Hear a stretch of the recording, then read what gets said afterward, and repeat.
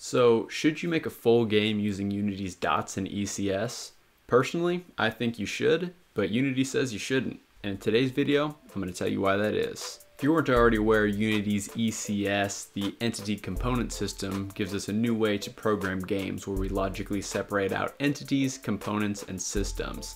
If you do want some more information on ECS and some of the main concepts of DOTS, the data-oriented technology stack, check out this video that I made where I go over all the key features coming to DOTS and what they all mean. Anyways, in today's video, I'm going to tell you why Unity says you shouldn't make a game using ECS, but I say you should. And I'm going to go a step further than that, and I'm actually going to put my money where my mouth is, and I'm going to create a game using Unity ECS.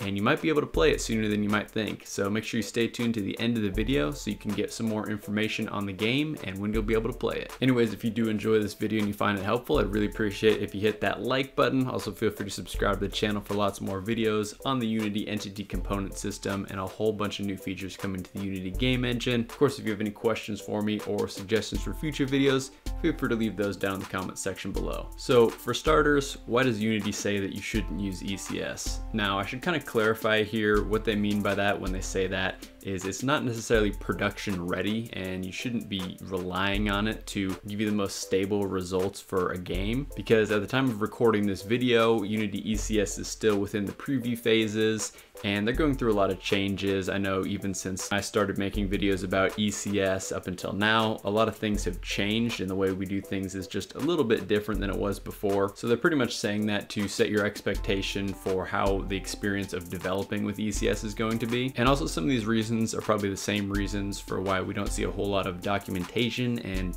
official Unity tutorials on ECS, because they know that things are going to be rapidly changing because it's still kind of in the preview and development phase. Now, of course, Unity is not saying that you shouldn't experiment with dots and ECS. Of course, they wouldn't release it to the public if they didn't want you to do that. But again, they're just setting the expectation, saying that it's not ready for, you know, the masses of game developers to, you know, everyone to switch over to ECS and start making it that the way that they make video games from now on. So now, why do I say that you should make a full game using Unity ECS? Well, it really comes down to is experience and exposure. So chances are, if you're watching this video, you're probably not running some high budget game studio. You're probably part of a smaller team, or maybe you're a solo developer trying to build up your own skills, which makes you the perfect candidate for someone to create and release a full game using Unity ECS. Yes, I mean create and release a full game. So of course, making a game using any kind of framework, whether it be object-oriented programming or any type of game engine you want, you're going to gain a whole bunch of experience. And naturally, in doing so, you're going to be really familiar with the development tools that you use to create that game. Now, Unity's gone on to say that they're rebuilding a whole bunch of the core of their game engine to work off this whole data-oriented framework.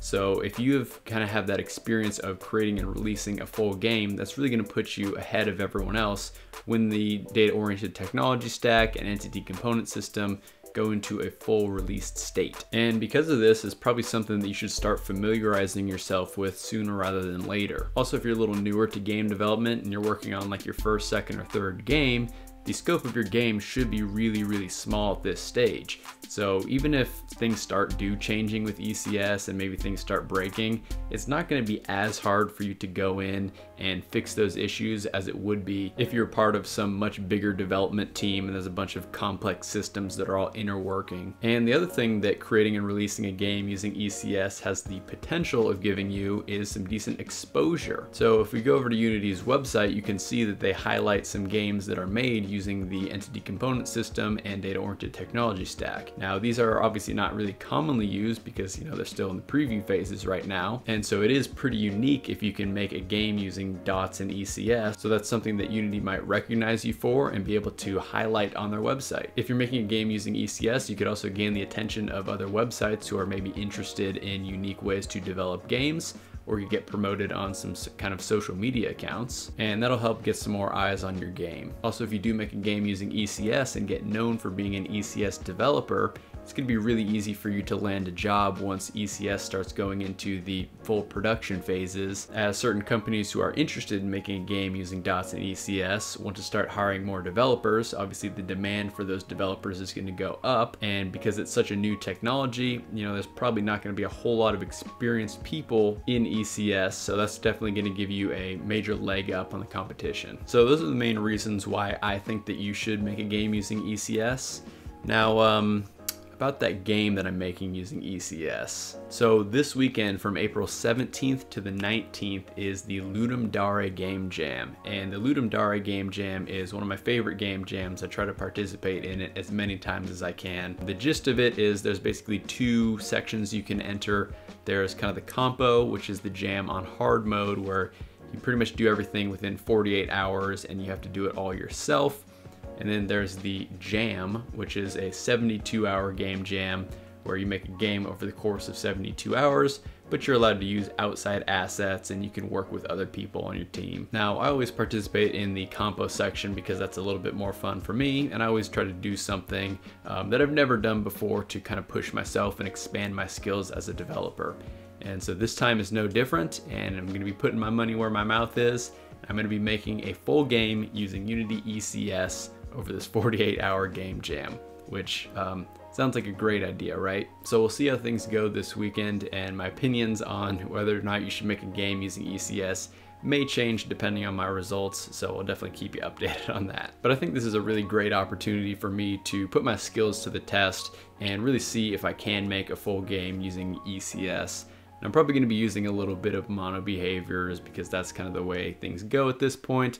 But I'm really gonna try and use as much ECS as I can. I want ECS to be kind of the core mechanics of the game. But at this point, I really have no idea what I'm gonna end up creating. I've been kicking around a few ideas of potential things that I might be able to do, but we'll see what I end up really deciding on making once the theme is announced on the 17th at 6 p.m. Pacific time. And so now that I'm putting this out there, I pretty much have to do it now. I wanted to make this video so I could kind of guarantee to force myself to actually make a game using dots and ECS and not kind of think that I was going to do that and then go into the jam and then decide to do something completely different just using traditional Unity programming. But anyways, assuming that I actually finish this game, it'll be available for you to play for free on my itch.io page, so I'll leave a link down in the description so you can check out some of the other games I've made while you're waiting for me to make this new dots game. I also put a community post up here on YouTube so you know when the game is live and you can try it out for yourself. So make sure you're subscribed to the channel so you don't miss that post.